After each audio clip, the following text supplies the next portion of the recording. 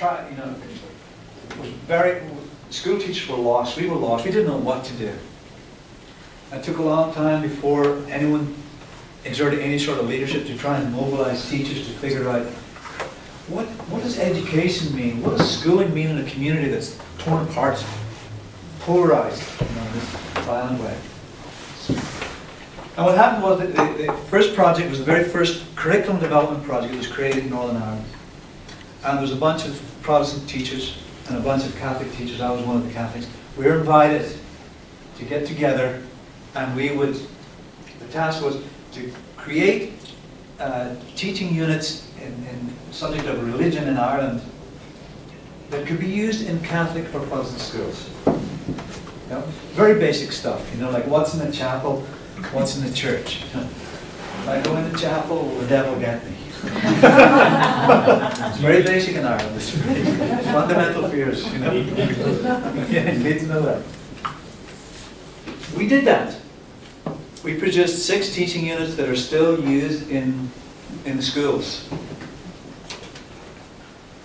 And it was only after the event that it dawned on me. We got so involved in the task, the technical work of these units, that we avoided one another. We weren't able to talk to one another as a group of teachers, like trying to deal with it. Like, how was it? What was it like to be in the room with someone from that other community? And we didn't even notice it. Like, it was almost like we weren't even conscious of it. And that's a huge challenge, is that people will turn what we call an adaptive challenge, you know. It's a complex piece of work about what are the values are at stake, what are the different loyalties at stake for different communities, what are the different losses that they fear. That's the messy, you know. It's not technical. No technical fix. You know, if you use that same framework for thinking about what's the problem that we're facing now in this financial crisis. You know, what is it really? And is you know, given AIG $250 billion, whatever it was, is that really addressing the problem, or is that a technical fix? Now, what's all I'm doing is keeping at bay the underlying nature of the problem, which is going to hit again.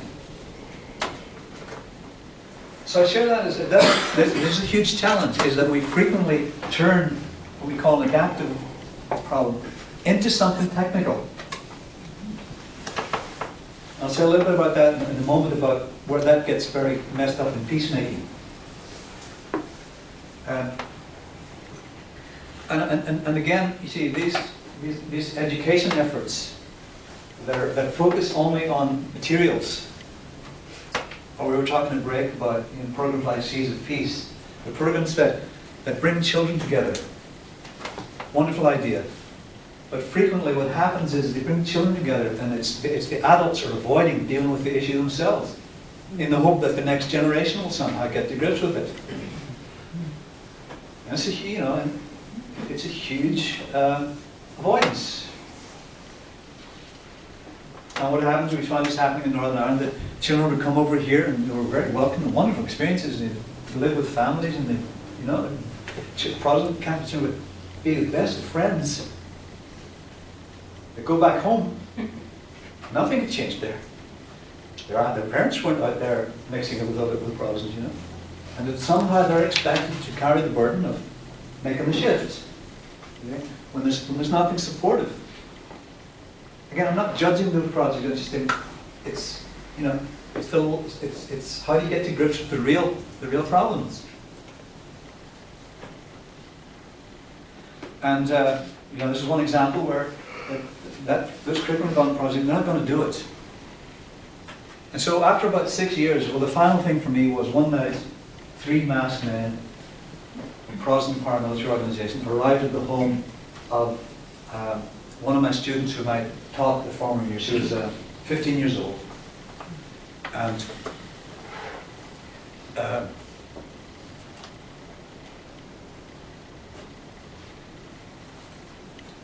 it's still hard to talk about it.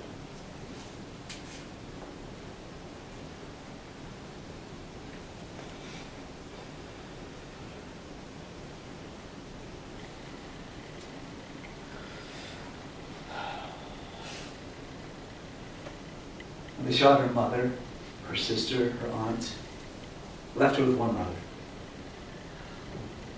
And so you can imagine, here I am, and I'm teaching Shakespeare. And the reality of life is, this is what's happening.